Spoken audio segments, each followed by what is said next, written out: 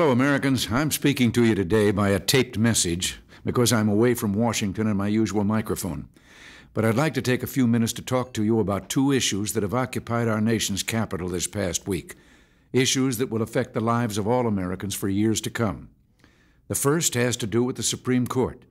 This week, I nominated Judge Douglas Ginsburg of the United States Court of Appeals for the District of Columbia Circuit to fill the open seat on the court. Judge Ginsburg is the kind of justice I want on the court. This means that he believes, as I do, as every judge I've nominated or will ever nominate must, that the proper role of the judiciary is to interpret the laws, not make them.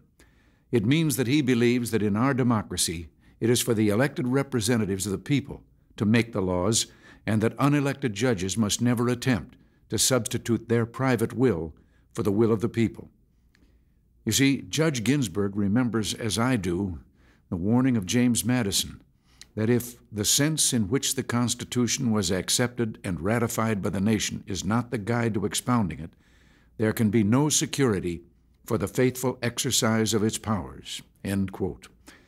My concern is that in recent years, too many judges have forgotten that one of the goals of our founding fathers was to ensure domestic tranquility.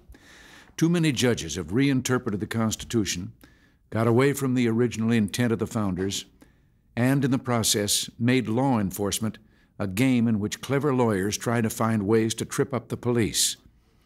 Our courts must protect the rights of all Americans, and that includes the rights of the victims of crime and of society, not just of criminals. I believe that Judge Ginsburg will do just that. He has had a distinguished legal career that has included teaching at the Harvard Law School and serving as a law clerk to Supreme Court Justice Thurgood Marshall and as an assistant U.S. Attorney General. As the Senate takes up Judge Ginsburg's nomination, I hope that it will join with me in defending the integrity and independence of the American system of justice against the kind of campaign of pressure politics we saw during the consideration of Judge Robert Bork's nomination. The way to show its determination to prevent such a campaign from happening again is for the Senate to insist that the Judiciary Committee hold hearings promptly. No delays to gear up opposition or support for this nomination. Prompt hearings. You have a right to expect nothing less. The other issue I wanted to talk about is the economy. Our economic expansion continues strong. In November, it will enter the history books as the longest peacetime expansion on record. During the expansion, we've created nearly 14 million new jobs. Employment levels this year have been the highest ever recorded. Industrial production is rising strongly, much of it because our manufacturers are exporting more.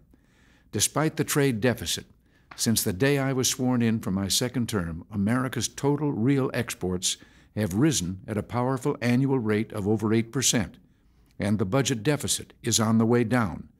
This week it became official. The budget deficit was $73 billion smaller in the fiscal year that just ended than it was the year before. And what's more, it was technically within the range of what was called for in the original Graham-Rudman-Hollings bill. Now that's good news, but in the last few months, I've warned that we could end the expansion and send the economy into a tailspin. Well, now the stock market is giving its own warning, and there are some steps we can take in Washington to deal with the federal deficit, to reject moves toward trade protectionism, and to examine the stock market mechanism and procedures. This week, leaders of Congress sat down with me and members of my administration to talk about the budget deficit. These were bipartisan meetings to make sure the budget deficit comes down again this year by at least $23 billion. If we can do that, it'll be the first time deficits have dropped 2 years in a row since 1974. But cutting deficit spending can no longer be a sometime thing. Let's resolve that from now on we will join together each year to bring it down again until the budget is balanced.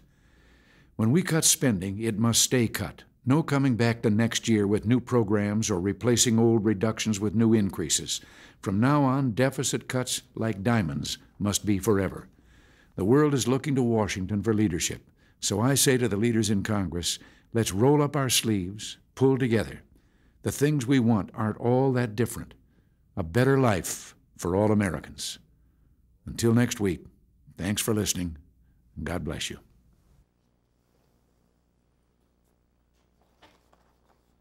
We off?